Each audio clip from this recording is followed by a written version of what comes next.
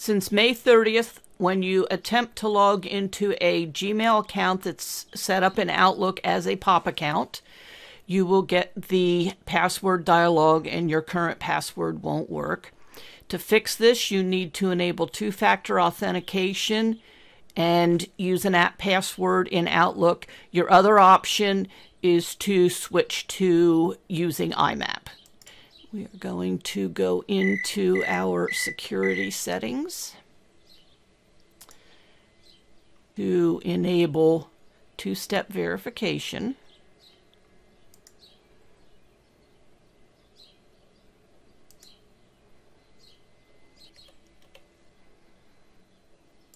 And turn on two-step.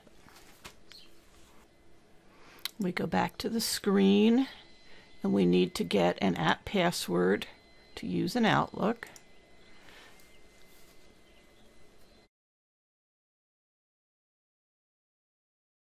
Copy the key, and then in Outlook, we'll do a send and receive to bring the dialog back up. Paste that password in, save it to your password list, and your email will start to work.